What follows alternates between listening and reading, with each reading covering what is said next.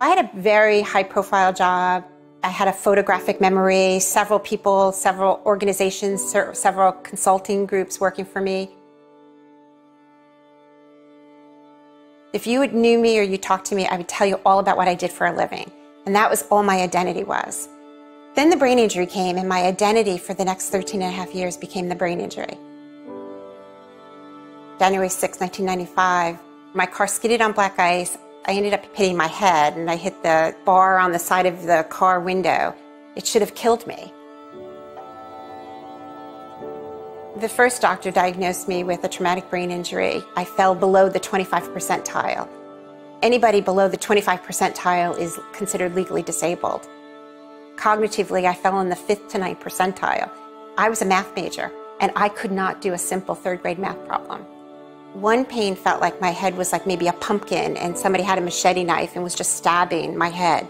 Another pain felt like an electrical current that shoot from one side of my head to the other. I think deep down inside of me, I knew there was a journey I was about to begin. In an instant, Donna Jones, a high-level executive, went from having a photographic memory to being cognitively disabled. Her diagnosis would include severe pain and limited mobility, but even more detrimental would be the loss of her cognitive abilities, specifically her short-term memory. This is a story of how Andrew's free teachings broke through a dysfunctional brain to help one woman from New Jersey realize her identity in Christ. This is the healing journey of Donna Jones. This healing journey begins years after Donna's car accident, where even as a brain injury survivor, she managed to find creative ways to maintain both an active life and her corporate position at work.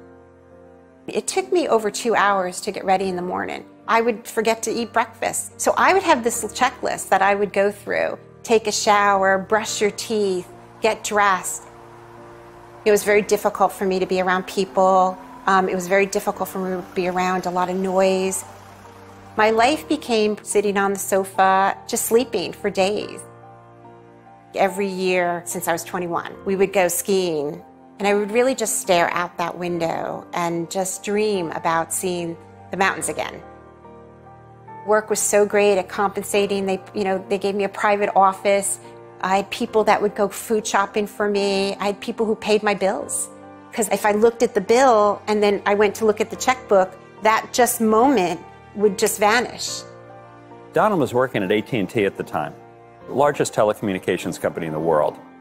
And she didn't know what the flashing light on her phone was. She asked me, she goes, "What is that? I can't get rid of that." It means you have a message? That made me realize, yeah, she needs help. We worked on a team together that was really close. We were together, a lot, so we got to know each other very well. And it wasn't long before I found out we were both saved. She thought God gave me this brain injury. She would say it's a gift. I thought he was in control of everything. So I really believed that God chose me. I was going to raise awareness. I was going to get the word out about brain injuries. I was going to be the spokesperson for those brain injury people who could not articulate what they were going through. Donna's whole identity was wrapped up in the brain injury, and thus her cycle of pain, confusion, and checklists continued for years.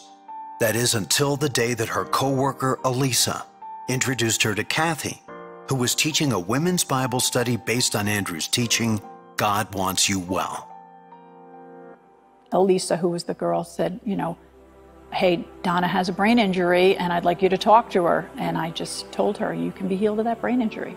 And I remember looking at her and going, "No, she's crazy. I have MRIs, CAT scans, I have all these doctor reports, and she doesn't understand the full extent of this injury."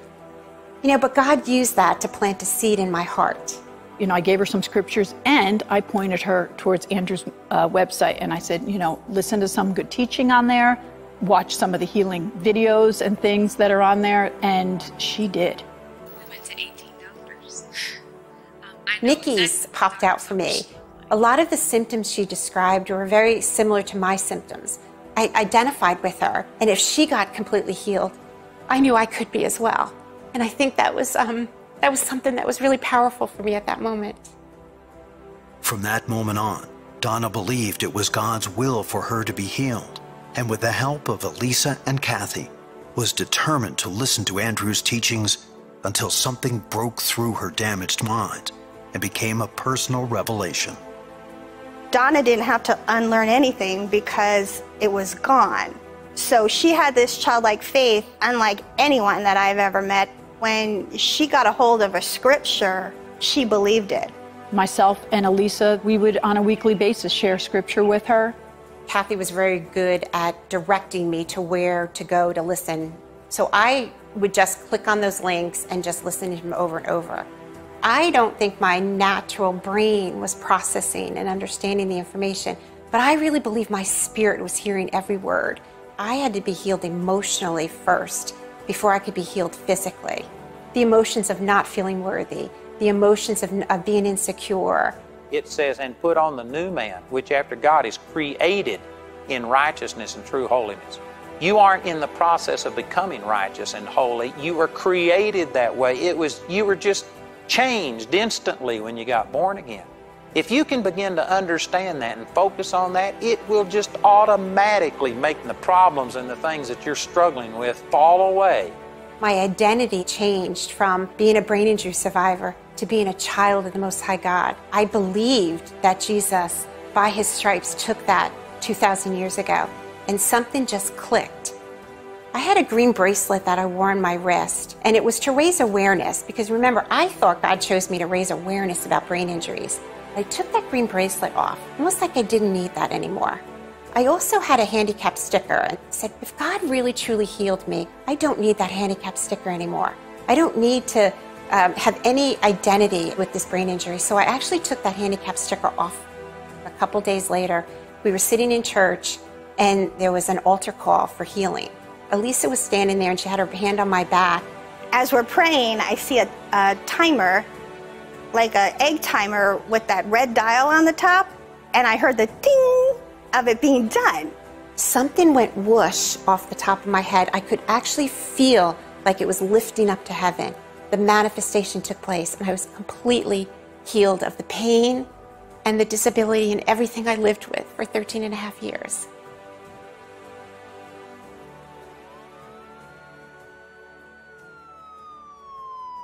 Then something interesting happened 5 years later. On my way to work one morning, I was stopped at a traffic light, and somebody crashed into the back of my car while I was perfectly still. The impact was so significant. I remember just sitting there going, this is familiar territory. I've been down this road before. This doesn't feel good. I remember them coming back and them giving me that diagnosis again. I had another traumatic brain injury. So for about 3 weeks, I lived with those symptoms again. The pain was so bad in my eyes, I literally could not move. If I moved at all, the pain would just rip through my head and my eyes, to the point where I would sit with the phone and I would dial 911, and I would sit there and say, how bad does it get before I dial that last one? But I had the TV on, and somebody came on and they would just said, call out to Jesus. So I just said, Jesus, Jesus, Jesus. And something physically fell off me. And it fell from the top of my head to the floor, to the point where I was actually like trying to catch what was falling. It was that significant. And God told me fear fell off me. I was starting to fear that I was going to live like this again, that my journey again was going to be living with this brain injury. And when God broke and Jesus broke that fear off me, then my brain completely woke up and I was just, completely healed again, radically healed.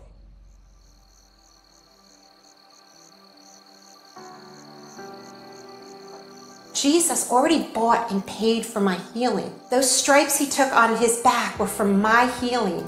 It was for my disability. It was for my pain. So it means it's already done. It's a done deal. I've already got it. Kathy and I go out and teach now, and we have a ministry called Healing is for Everyone. We really want to reveal God's heart, that God really wants you well. Faith begins where the will of God is known. And once she discovered it was not God's will for her to have a brain injury, but rather Jesus paid for her healing, faith was easy. She's got an amazing story, but the story's bigger than just her experience. The story's about hope, and the story's about faith. She's really tuned in, turned on, and I don't think I could keep up with her. She's running 1,000,000 miles an hour. I'm ecstatic about seeing where she's going because she's not done yet. In addition to her teaching ministry with Kathy, Donna has published multiple books on healing, including 2 focused on her own journey. Andrew would like to encourage you to visit their website at healingisforeveryone.com.